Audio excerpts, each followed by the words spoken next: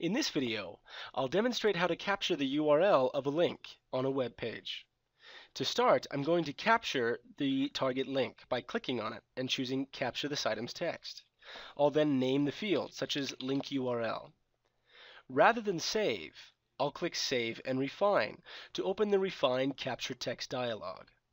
By default, Actions capture the surface text that is on the page, rather than the actual URL behind the link. So I'm going to click on the HTML mode button.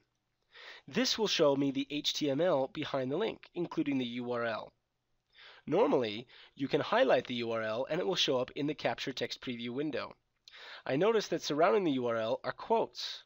Because I highlighted the URL, the builder automatically inserted those quotes around the field name and the capture definition. It would be even more accurate for me to place my cursor in the capture definition and manually type href equals, because that's what appears before our URL in the HTML. Sometimes more than one attribute or element containing quote signs appears inside of the HTML. Manually typing additional text will prevent the builder from collecting the wrong data. I'll click on Save. I can now see the URL being correctly captured in the Capture Text Preview. This concludes the training on capturing the URL of a link in the Mozenda Agent Builder.